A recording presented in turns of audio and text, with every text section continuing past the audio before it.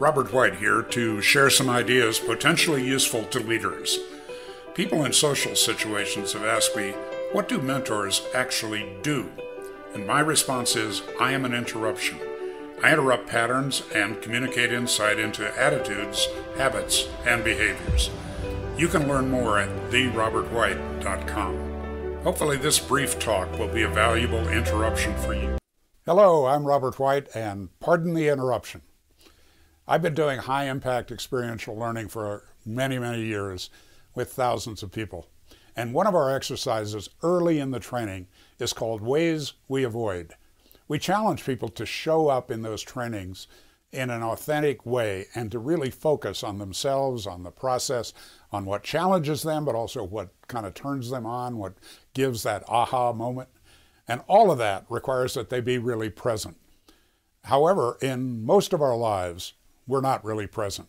We're easily distracted. So we do an interactive exercise in the trainings where we ask people, how do you avoid? What are the mechanisms you use to avoid what's right in front of you? Maybe the relationship that isn't quite working the way you want it to, so you want to do something else. You want to get away. Or maybe it's a task.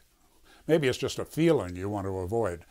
So what we've done through the years is invent all of these ways that we avoid. And when you do this in an interactive way 10 years ago, you would get television, zone out in front of the TV. That's a way to avoid your life.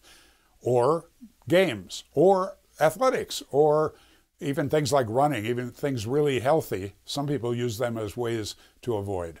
Or maybe it's to drink, or maybe it's to go to a party. So in many ways that would come up as we charted this, all the ways that people avoid.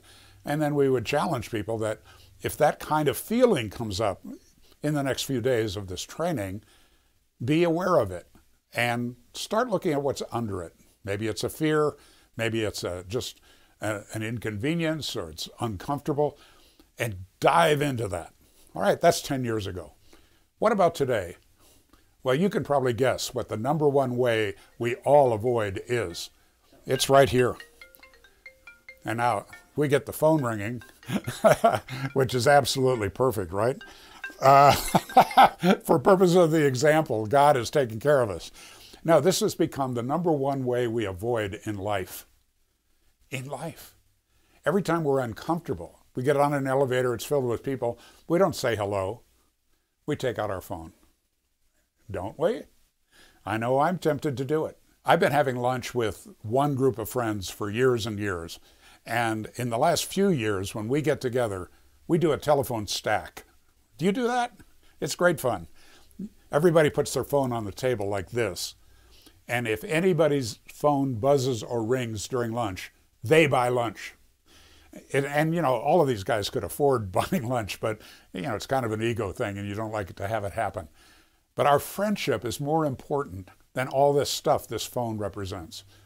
For me, a phone is the most incredible tool, productivity tool in my life. It keeps track of my schedule, it keeps track of finances, it keeps track of news, and it allows people to reach me and allows me to reach people, allows me to stay in touch with my children and traveling around the world. That's pretty important to me. So this is a fantastic productivity tool. It's also the biggest time waster I know of, and it's the biggest way we avoid. So my challenge to you is wake up. Notice when you're pulling this out to avoid a bad feeling, or even avoid a good feeling. When you're using it to avoid, it's a trap, kind of like an endless series of traps. That's my interruption for today. The game for me is relationships, which require connection. So let's connect. The best way is to identify an issue, something that's captured your thoughts and concerns. And perhaps I could share some useful ideas in a 30-minute confidential chat. You can compare our calendars and book a no-obligation meeting at therobertwhite.com. You'll also find ways there to connect to my writing, speaking, and free weekly reminders. For now, have an extraordinary day, and I look forward to connecting soon.